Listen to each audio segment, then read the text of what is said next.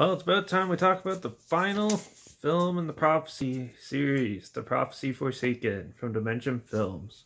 Released September 6, 2005, starring Tony Todd. Produced by Bob and Harvey Weinstein, and written and directed by Joel Solson, who obviously did the one before this.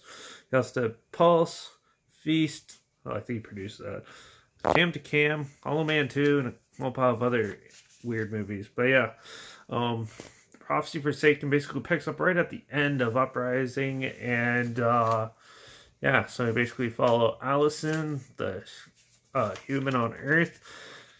She still has the manuscript and Manuscript of the Prophet lexicon. Basically the only thing that came from the original trilogy, but yeah. And this time Tony Todd leads a band of angels on want it and stuff. And yeah, she has to defend it from them.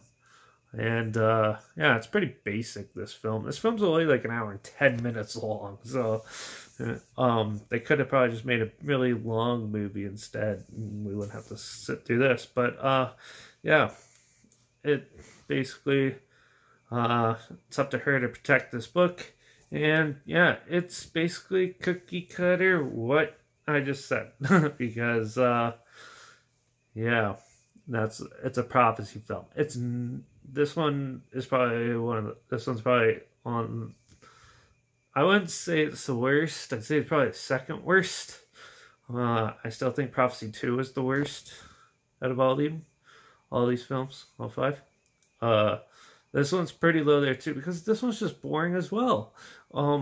Yeah, it's the same old that we've seen in the last 4 sequels. And they didn't really bring anything new. They brought in a decent name, Tony Todd, Mr. Candyman himself. And yeah, besides having him in it, there wasn't really any point for this. It's the same old thing, and it's super predictable, this film. Like, I don't even have to tell you anything else. It is just super predictable. And I don't like movies like that. I find those ones are such a cop-out. And this was just milking the little bit of fan base that was left for the Prophecy franchise. So yeah, I don't really have much to say about this one besides it's just super boring and predictable. So with that, I'm going to give this one a 1 out of 5 because yeah, it's pretty bad.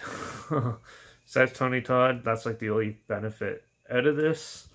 Like, the acting's pretty good, the cinematography's not bad, but everything else is just mundane, boring stuff. And you could probably I slept through this film like 4 times before I actually finished watching it. So, yeah, that shows you how it takes a lot to put me to sleep for a movie to put me to sleep. So, yeah, it's pretty bad. Trailer's linked down below if you really want to check it out.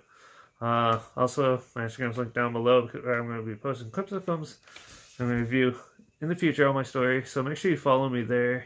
I also like to hide the title of the film and a hashtag somewhere small in the video clip just for fun. So if you want to stay in the loop, make sure you follow me on Instagram.